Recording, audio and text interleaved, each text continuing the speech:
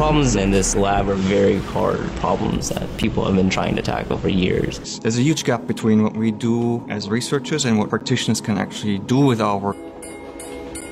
Interactive visualization is actually a very powerful tool to give human decision makers access to large and complex amounts of data, and also to give them more intuitive access to the models that we build.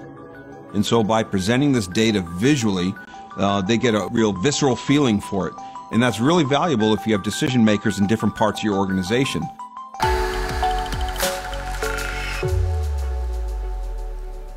As a product journeys from warehouse shelf to doorstep, the last mile of delivery is the final step of the process, the point at which the package finally arrives at your door. It is both the most expensive and time-consuming part of the shipping process.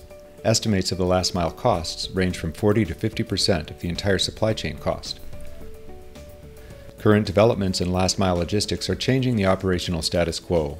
Increasing urbanization leads to a higher demand density and more complex operations. The growth of e-commerce creates higher delivery volumes and shorter lead times, combined with a consumer expectation of free delivery. Sustainability concerns force companies to rethink their strategies and operations. Companies are investing heavily in new operational models, process improvements, and technologies to address this. We explore these developments in our research.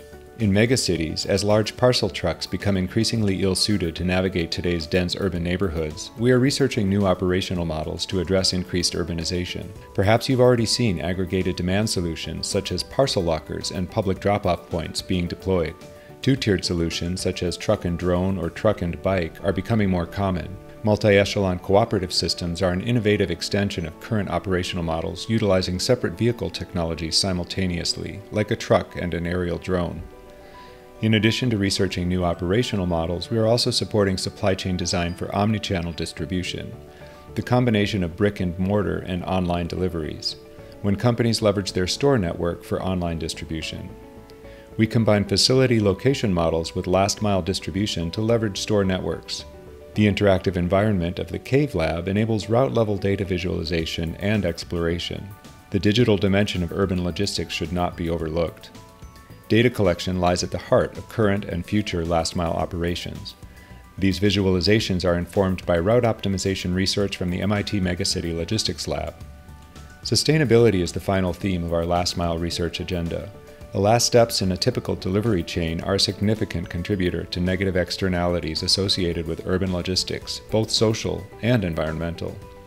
We can not only visualize routes and optimize them based on costs, but we can simulate their impact on the environment and society. By convening stakeholders in a facilitated co-design process, the Cave Lab aligns intuition and accelerates decision-making in order to help us grow our research agenda and help the center have more impact on the real world with our industry partners.